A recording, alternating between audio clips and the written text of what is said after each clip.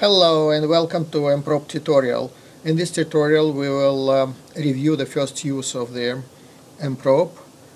So we just freshly installed TFCompanion software, connected the USB and power, switch on, and we start the software. So there's two default users, admin HDW and administrator. We want admin HDW. This is the user that will connect us to hardware. Another user, administrator, is for standalone version. Then you use it without the hardware, just for analyzing the data offline. So the password is PSW default, and you can create separate users and passwords. It will take about 5-10 seconds to configure the system and connect to the hardware. So okay, we have a signal here.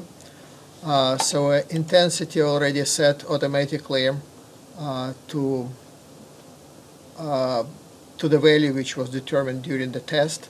We can adjust it if we want to, but the first thing we want to do is to adjust the focusing lens to their correct position, to the focal position, so we have maximum intensity.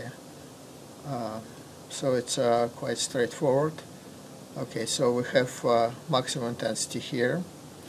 The properties are already set to default value to 10 milliseconds. Also, they were set about during the test of the system, and they are stored in the system memory. So now what we need to do first is to calibrate the system, or take a baseline, as we call it. So in 4.5 version of software, there is a separate option to take baseline explicitly. We can also create a calibration for different configurations. So we'll just take a baseline for default configuration. We have our silicon wafer set on the stage. So it measured the silicon wafer, and now we need to put a black pad to measure the dark current. Okay, and here we have a calibration all done. So if we look at that, the blue line is actual intensity of the signal across the different wavelengths, and red line is reflectivity of the silicon. So we have a mapping between the intensity and known reflectivity, which gives us ability to measure absolute reflectance. So now we can put a test sample, our test sample, 200 nanometers oxide, and measure it.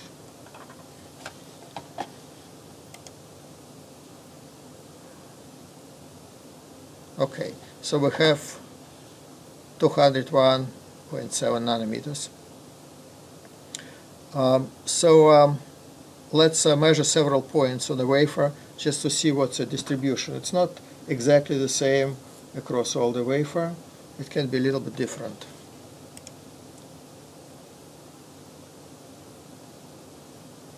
Okay, another measurement.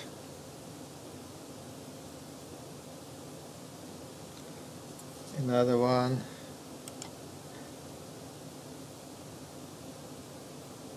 So now we can look at the measurement history.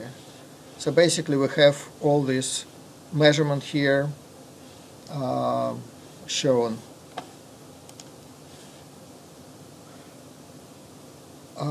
Now, because it was the first use, we can also look at the actual recipe. So this is our measurement recipe. We measure from 450 to 1000 nanometers, and during the system configuration the recipe was adjusted to fit exactly to the spectrometer, to the pixel of spectrometer. So we don't need to do anything here. If we want to change our calibration film stock. It was by default set here, so it's silicon bare. We can set any other film stock we want, for example quartz or aluminum if we need to. That's pretty much all we need to do for the first measurement, when we just set up the system, install the software, and start measurement. Everything is done during all the configuration is done during the software startup, and all we need to do is adjust the focusing lens, take a baseline, and do the measurement. That's it. Thank you for tuning in, and we'll explore other details in the next tutorial. Thank you for listening.